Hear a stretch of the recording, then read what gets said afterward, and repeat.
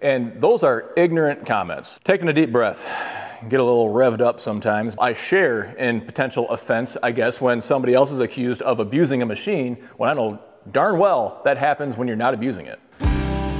Put out a video recently about a Bobcat tractor that had some issues going on, some serious issues going on with it.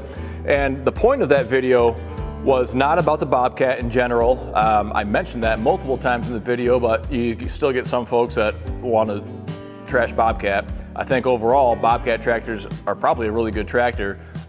Very similar, as most of you know, to Coyote, same parent company making these things, okay? So Coyote has a good reputation. Bobcat in general should have a good reputation for the product itself.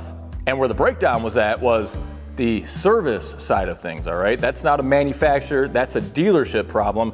If you don't have good technicians or good leadership at that dealership or group of dealerships, if it's a multi-location kind of setup, then that's where the issues come into play with a lot of this stuff.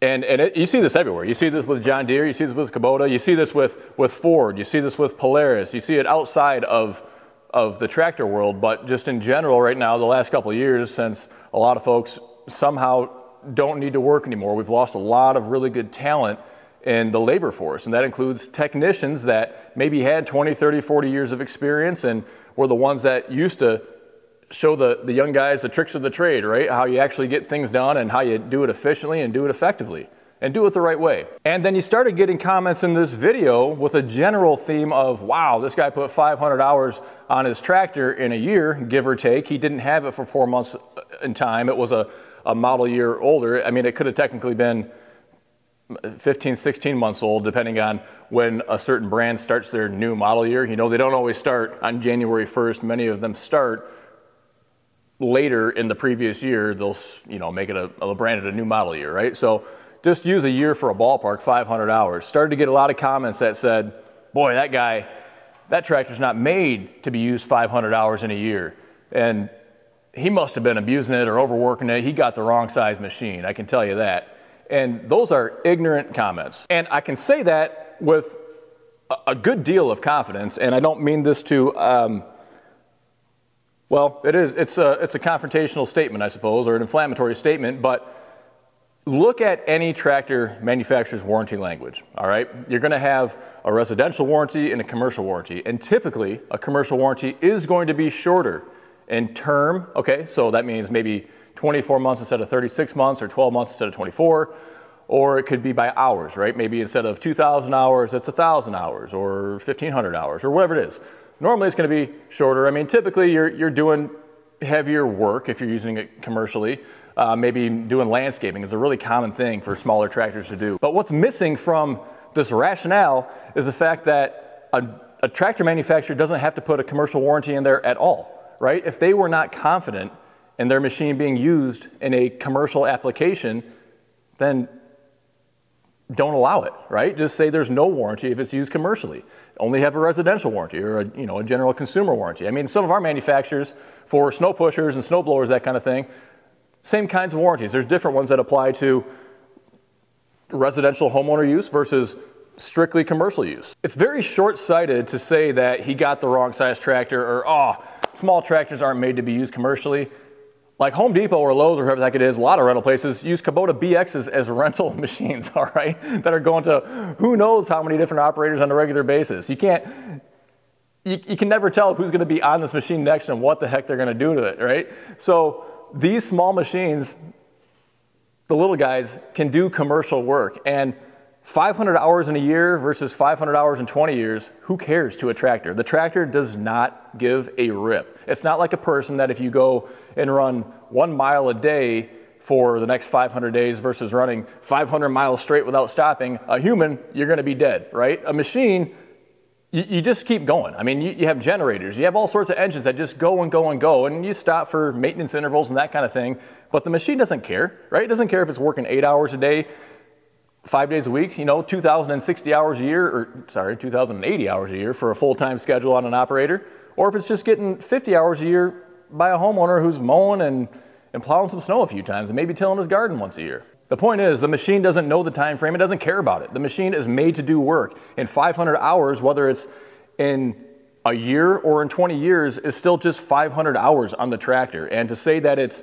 being abused or it's not up to that kind of a task, well, maybe a big 5 Series tractor, a 4 Series tractor is too big for what he has to do. If he's trying to do landscaping jobs in residential yards, maybe down by lakes, whatever it is, that kind of a thing could be way too big and cause damage on a yard. You need a smaller, versatile machine that can do that. And plenty of folks out there are using BXs, 1025s, maybe one size up to get those kinds of jobs done with their landscaping crews. And to clarify, there is a difference between use and abuse. Just because somebody is using something commercially does not mean that they're abusing it. And I would make a strong case, in fact, that especially if it's the same operator that's on there, or maybe just a couple operators on that machine, they're going to be way better at knowing how to use that machine, the limitations of it, compared to somebody who's only using their tractor 50 hours a year and is taking years to figure out how to maybe properly use a machine. So I'd give props to the guys that are putting a lot of time on it, because they're going to know what to do,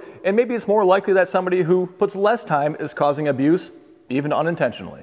Anyway, taking a deep breath.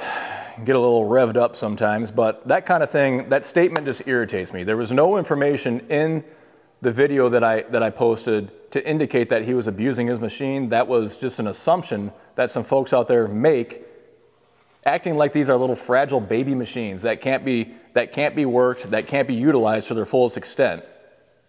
And that irritates me. We are proud to be sponsored by RimGuard Solutions, a liquid ballast weight. It goes right inside your tires, completely hidden. We're big on safety on this channel. These tractors are just too light and tippy right out of the factory. Not only is it going to help with safety, keeping those rear tires planted on the ground, it helps with loader efficiency and traction too. The benefits of RimGuard include being the heaviest all-natural liquid ballast weight on the market. It's not going to corrode your rims like the old calcium chloride. It's not going to freeze, and it's available at over 1,000 dealers nationwide. Find the dealer near you at rimguardsolutions.com. You know, some other comments taking it further said that, well, you can't have those kinds of problems unless you're doing something. There's more to the story here. It's obviously this owner was doing something to his machine. Well, I can vouch for the fact that I've had so many pieces of equipment, right? And I don't put 500 hours a year on any of them. Maybe with a rare exception, I put 100 hours a year on one piece of equipment because I've got a big variety.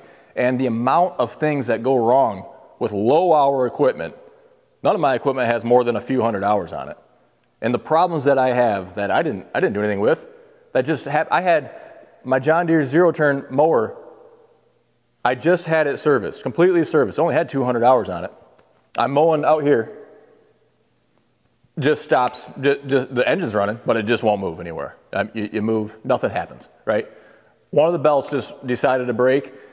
When it broke, it took out a fan as well at the same time. This kind of stuff just.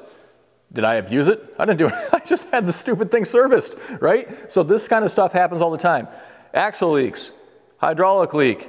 Our other skid steer corroded a line right through that. My last skid steer before that, salt damage from the previous owner. It had 150 hours on it, and all the electrical system was corroded.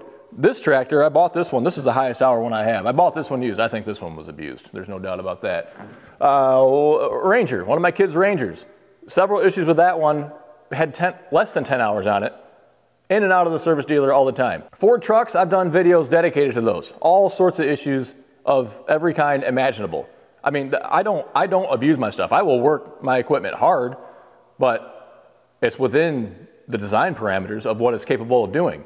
So I am very familiar with issues, and so I do take a bit of, well, I share in potential offense, I guess, when somebody else is accused of abusing a machine, when I know darn well that happens when you're not abusing it. Anyway, that's enough of that. I needed to address that, though, because a lot of folks out there that are shopping for tractors read these comments and put a lot of value in there. And wow, the vast majority of comments that are out there and posts that are in threads and everything else are worth listening to. You need to be able to know what to weed out. And sometimes you just got to put your foot down, and that's what I'm doing. I mean, there's use versus abuse. We've covered that topic too. But residential versus commercial, if a manufacturer did not think that their equipment could be used commercially, they would not warranty it. And they would put language excluding it from the warranty in there. So that right there tells you the confidence that the manufacturers have in their equipment.